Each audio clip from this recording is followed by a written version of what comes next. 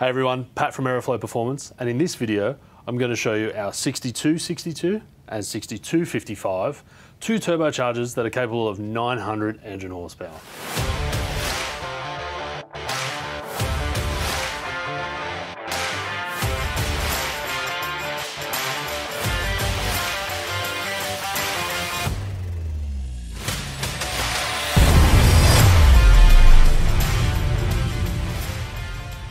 Okay, so here we are, talking about boosted turbochargers again. It's a pretty common theme with Aeroflow these days, but we just keep expanding this range to get bigger and bigger and provide more and more solutions. So we've had these two turbochargers, these two sizes, for a little while now, but we thought we'd cover it in a video to show the differences and perhaps maybe where you would use one over the other. Now, we've got the 6262, which is rated at 900 horsepower, and we have the 6255, which is also rated at 900 horsepower. Why would you have the difference between the two? Well, as the names suggest, the 6262 has a 62mm turbine wheel and the 6255 has a 55mm turbine wheel. Now, the reason why you would have a different size on the turbine versus the compressor is mostly to do with engine capacity. So the smaller turbine is going to require less force, less drive or drive pressure from the exhaust out of the motor to get it spinning. It's going to provide a more responsive option on a lower capacity engine. Capacity is always difficult. You need to size the turbochargers appropriately for that motor. So on this one, we'd probably recommend something like 1.8 to 2.5 litre capacity. And then on the 6262, we're talking 2 litre to perhaps 3.5 in the capacity there, which is going to be appropriate for response and peak power that you can make. So to walk you through the turbos from the actual physical properties of them, let's go from the front to the back. So at the front, both of these turbochargers have 62mm compressor inducers. So that's the front of the compressor wheel here. This measurement that you'll get across the front of the blades that you can see. That's called the compressor inducer. That is 62mm across there.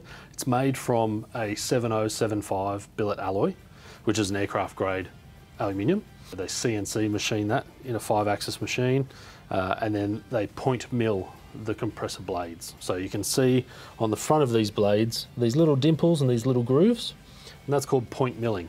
That's an aerodynamic advantage when it comes to spinning that compressor wheel and those blades at a very high RPM. So they operate at a higher RPM more efficiently. As we move on, you might also see that there is 9 blades on this compressor wheel, which is a new development in this generation of turbocharger. The 9 on the front, and then we'll skip to it, but the 9 on the turbine means that these turbochargers are really well balanced. So it means that the inertia required to spin both is actually much lower. So it means for a more responsive turbocharger. So we've got the 9-blade point milled billet 7075 compressor wheel.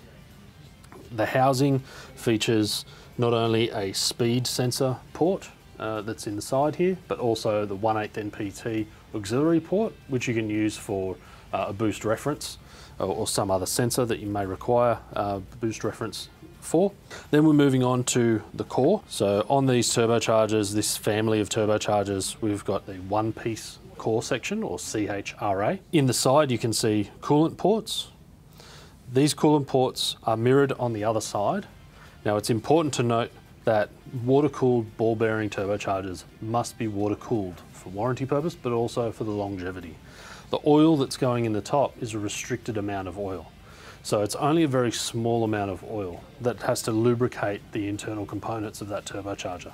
To keep it cool, because of the exhaust pressure and the temperature that's going on inside of this, we run water or coolant through it.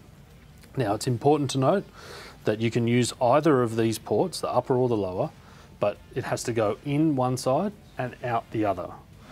The core doesn't flow in and out at the top or bottom. So it has to choose which one is more appropriate for your application, go in on one side and then out on the other. As I mentioned, the oil requirement for the ball bearing core is quite low, but also we want to keep the pressure down. So ball bearing cores, you're looking generally at around 40 PSI being the happy point for them. As a result, this fitting that's fitted in the top here is a Dash 4 fitting, but it has a restrictor inside of it as well. So when you're bolting these onto your vehicle, make sure that you retain that restrictor fitting, or if you're going to change to a different size or some other sort of fitting, you need to make sure that the oil pressure is regulated to the core.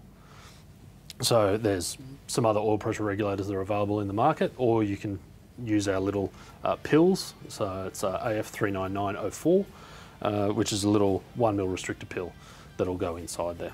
Moving on from the core, I did mention that it is a one-piece unit, which brings down the size of the overall unit, so it's much shorter. That means that the shaft for the turbine and the compressor is shorter again, and that in turn reduces the amount of inertia required to get the wheels spinning, and also makes it more stable at a much higher RPM. If we move on from there, we're going into the rear section of the turbo, which is the turbine and the turbine housing. Again, we mentioned briefly 9 blades on the turbine wheel, which is a step up from previous generations, which were generally 10 blade to 11 blade. The 9 blade aero allows more exhaust gas to flow through this turbine wheel, because that is a point of restriction. When you're letting your engine breathe, the exhaust gas comes out, has to go through the manifold, and then it has to go into this housing, and then it has to come past the turbine wheel. That's what spins the turbo.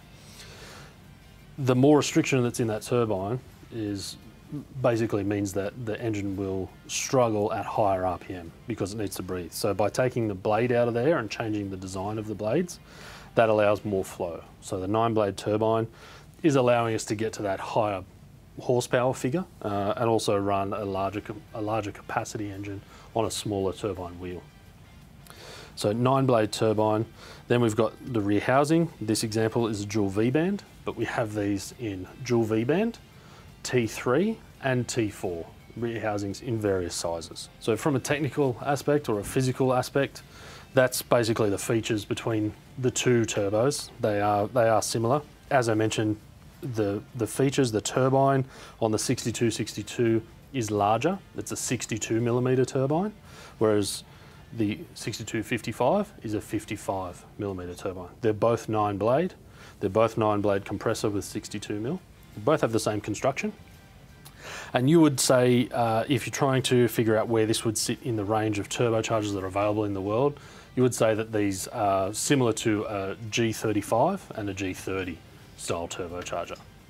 So that gives you a bit of an idea as to where they're rated to. So 900 horsepower capable, small compact unit, very responsive and very flexible. So we've got the V-band units available in regular rotation and reverse rotation. So as you can see here, the two turbos are spinning opposite ways. That's not just the external housing as well. The turbocharger itself actually spins the opposite direction as well. So that allows you to not only package a single turbo in a particular engine bay more conveniently, more compactly, but also gives you an aesthetic benefit if you're building a twin turbo setup. So you can have the compressor wheels featuring, pointing the same way. You have the turbine housings pointing the same way. Makes for a much nicer engine bay, but also allows you to configure your pipework a lot neater and a lot more conveniently. All right, everyone, now you know all about the boosted 6262 and the boosted 6255. If you've got any more questions regarding application or sizing for your turbocharger, make sure you drop us a line at boosted@aeroflowperformance.com, or you can get hold of us on the socials, Facebook, Instagram, and even TikTok. We're also on YouTube, where you'll probably see this video, and that's all at Aeroflow Performance. So you can see these at your local distributor, a quality retail outlet, or jump online at aeroflowperformance.com.